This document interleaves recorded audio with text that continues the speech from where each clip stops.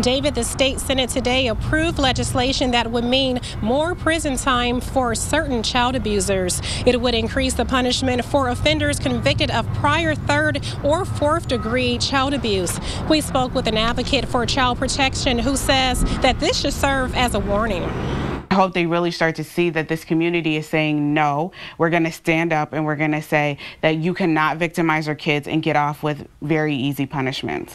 Niecy Holloman has seen firsthand the devastating effects of child abuse and neglect. She's the executive director of Voices for Children in Flint, an organization that works with young victims of abuse. She's happy about the bill passed unanimously by the Michigan Senate today, which places harsher punishments on repeat child abusers. Holloman says child abuse statistics are alarming, but hopes laws like this one will help keep vulnerable children out of harm's way. In Genesee County, there were over 2,000 confirmed cases of child abuse and neglect.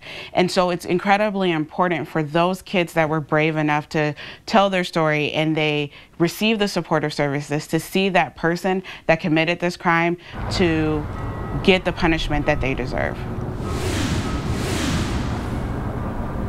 Holloman tells me those numbers are just from last year alone and just in Genesee County. Now the bill to increase prison time for child abusers now heads to the House for approval. Live in Flint, April Morton, WNEM TV 5.